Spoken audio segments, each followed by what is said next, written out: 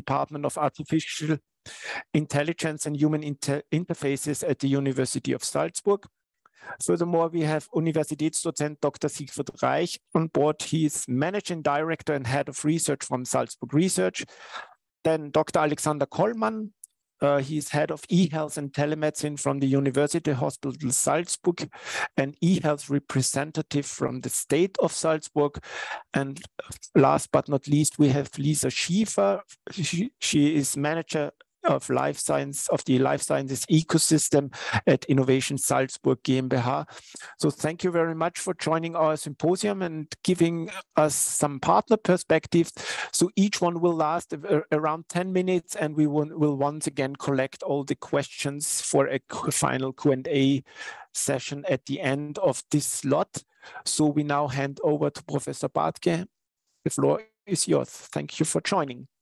Thanks a lot, Andy. It's great to be here at this symposium. Congratulations on putting this together. Also, of course, to Jan and to Josef for this great program that I'm really looking forward to. So yeah, we're one of the partners, the University of Salzburg, the Paris-Lodron-University of Salzburg. And as I was putting together this presentation, I was having some chats with our other colleagues from the university who are involved, and I've mentioned Jens and Alexander here and Manfred on the slide who have also shared their input. So who are we? For those who are from the outside, who don't know Salzburg, so we are the biggest university or the biggest educational and research institution in town, founded 400 years ago, and that's where the name comes from. Paris-Lodron was the founder, and many people just say it's the University of Salzburg, which is also fine, of course. We have a little less than 20,000 students, a little less than 3,000 employees, about 30 study programs. We now have 6 faculties, and I do represent one of the faculties or colleges in some countries. And I will talk a little bit about that faculty, that college. We also, as a university, we have 4 guiding principles, and they are kind of related to the topics of the LBI. One of the guiding principles is concerned with digital life, and another one with health and mind, and they all kind of go together. So specifically regarding the faculty, the college that I have the honor to represent, the Faculty of Digital and Analytical Sciences, with the abbreviation DAS, we have 4 departments in there, and also the first one is a newly founded one, the Department of Artificial Intelligence and Human Interfaces. And this is one of the departments that is a strong partner here in the LBI. Also, we have geoinformatics, which is becoming involved in the LBI process and the work. And we have computer science and mathematics as part of our faculty. And so this is sort of just the structure, you know, every professor is a member of one of these departments. We also have some strategic initiatives that are more interdisciplinary in nature. The newest one is funded very generously by the state of Salzburg, is creating really intensely creating bridges, very deliberately, bridges out of these departments, across these departments and out of these departments to the wider research network at the university. Bridge professorships that are currently being evaluated. We have received lots of applications and are looking at them these days. And there will be a research college around the themes of our college, of our faculty. We have some initiatives to go out and get others excited, citizen science and getting youth involved, much like the open science approach that the LBI and the Ludwig Boltzmann Gesellschaft in general are following. So we have labs, sort of open labs, where school kids can come in and learn about the cool subjects that are being taught and researched at a university. With regard to the topic of everything data science, a couple of years ago, we founded the Intelligent Data Analytics Lab, Salzburg, because we had so many cooperation projects with so many companies and other research institutions that they had to kind of bundle them into sort of institutionalize them. And also, again, the state of Salzburg has been instrumental in getting the base funding as a lever, and then there's a lot of projects on top of that. In a totally different direction, the Salzburg Center of Smart Materials, that has to do with material science and with human-computer interaction, with actually building buildings that are in many ways smart. And originated by the geoinformatics department by colleagues from there, Stefan Lang being the lead of that. We also have a Christian Doppler lab that has to do with using satellite data to make life in tangible ways better for people, especially for refugees and others. So lots of activities that are beyond the usual traditional disciplines, which is also certainly something that is a trademark of the LBI work. Yeah, the involvement, the plus involvement with the LBI, like every one of the partners who is presenting here now, we are not, it's sort of the LBI was started and we came on board. That's not the way it worked, because it was a joint effort getting the LBI started at all. So when I look back, now we have a 3-year birthday, but I think the conception is more than 9 months before that, and of that baby, at least a year earlier. I think we started the talks about what we could do here in Salzburg and which would be the right partners to work together. And so the conception, the vision, and also then in the end, the writing of the proposal, all this was a great joint effort, and that showed the strength of this, of Salzburg as the research ecosystem in Salzburg.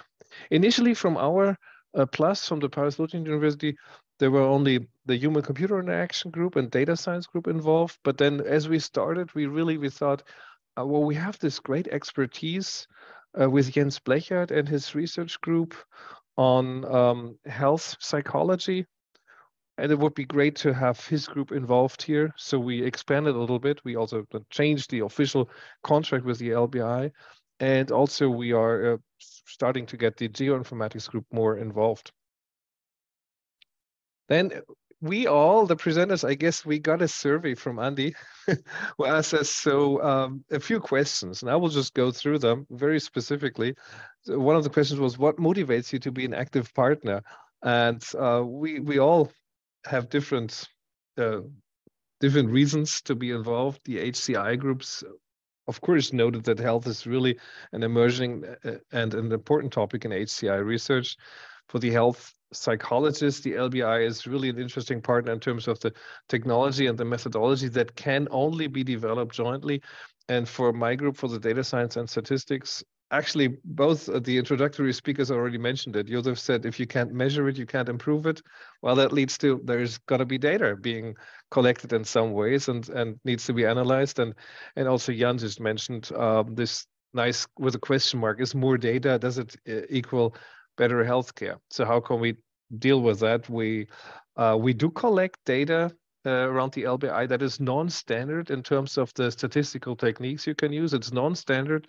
That means you do need state-of-the-art or even newly to be developed statistical methodology, which is really exciting. And when you have these sorts of collaborations, these interdisciplinary collaborations, it needs to be fun for all partners. And it's really a lot of fun when in every one of these areas, that every one of the niches, you have open challenges and in every one of these areas can find something new, develop something new. That we also, in my research group, we presented statistical meetings, while others, the doctors presented at medical meetings.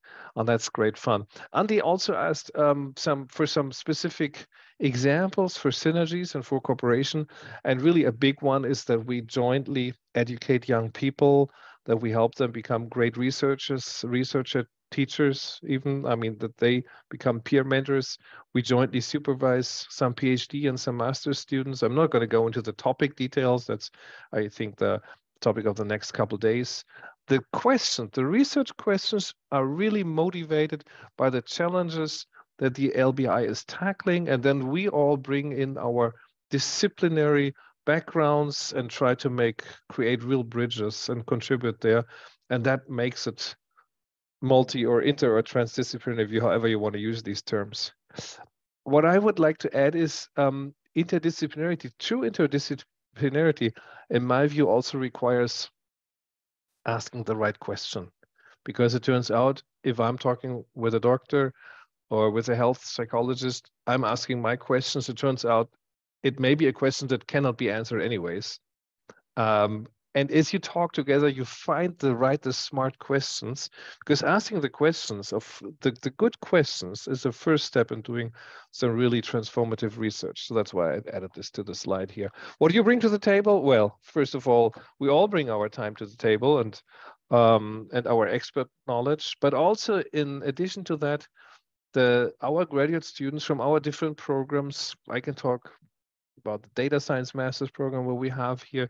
We attract lots of cool people here internationally, and there's the HCI program, which is the only one, I think, also in Austria. So getting these young folks involved in the LBI topics, that is exciting because it broadens then, again, the group of smart brains working on these topics that are really challenging. And then we all have our international research network and can call on people, say, hey, I got a question here, and we will very specifically in a couple of weeks, we will go to Firenze for a major data science and statistics symposium, and we will ask some of these questions that were arising from the LBI work. And then now I'm going to meet some of the top researchers worldwide at this conference, and we share some joint interests there. What do you expect from us, all the partners? No, what do you expect from us in terms of from the LBI? How do you see the future potential? Well, even closer cooperation, growing even closer together. Now we're 3 years old as a functioning institute with all the partners, so growing even closer together over the years, and then adapting on both sides. Also, we can adapt our curricula and embed the LBI topics even more prominently in our curricula and create stronger links there. Catalyzing joint methodology development, because the questions being asked at the LBI, they spark some of the research being done jointly. Then very specifically jointly developing tools for something called the ecological momentary assessment. Patients are repeatedly, or people are repeatedly assessed, and obviously more grants, writing more grants together, writing more papers together, and maybe even broadening and having more disciplines as we fit. I already mentioned that the geoinformatics group, but how about ethics? How about communication? Some other fields that could still be involved in the LBI, while the group overall as a functional research group has to be manageable, that's for sure. And my closing slide. So this was, again, I mentioned this with input from Jens from health psychology, Alexander and Manfred from human computer interaction. So thank you. Thank you, Arne Bathke. It's good to have you on board with our institute, and thank you for all the collaborations, not just to your department, but all the others as well. Yes, I would like to remind for Q&A. So if you have any questions, please type it in the Q&A chat, and we will now go on with Sigi Reich from Salzburg Research. We will call him in. Welcome, Sigi.